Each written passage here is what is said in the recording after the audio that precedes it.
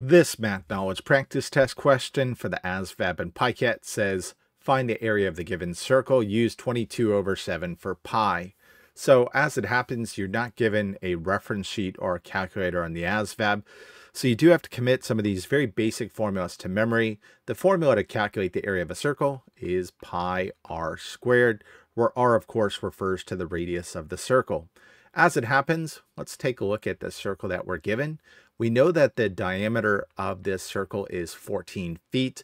Again, diameter is defined as the distance from one edge of the circle to the other edge of the circle and through the center point.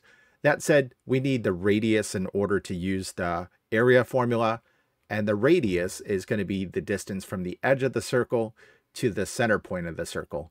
And as it happens, there is a predefined relationship between the diameter and radius of a circle. That is to say, the diameter is always twice as long as the radius.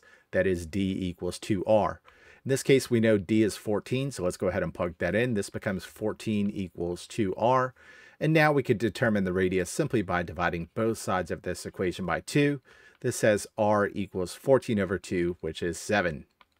So now that we know our radius is 7, we can go ahead and plug it into the area formula. And at the same time, we're told to use 22/7 for pi.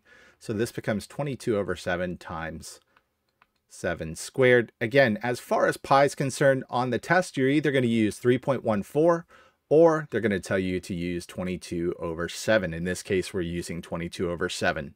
Let's work this out and we'll be done. This becomes 22/7 times 7 squared, which is 7 times 7 are 49. I can cross reduce this by writing 49 as a fraction by placing it over 1. 7 goes into 7 one time.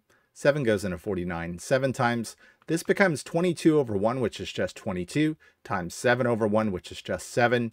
So the only thing we have left to do is 22 times 7, and so as not to make a mistake, I'm going to work this off to the side. 7 times 2 is 14, carry a 1. 7 times 2 is 14, plus 1 is 15. So we can see that the area of our given circle is b 154 square feet.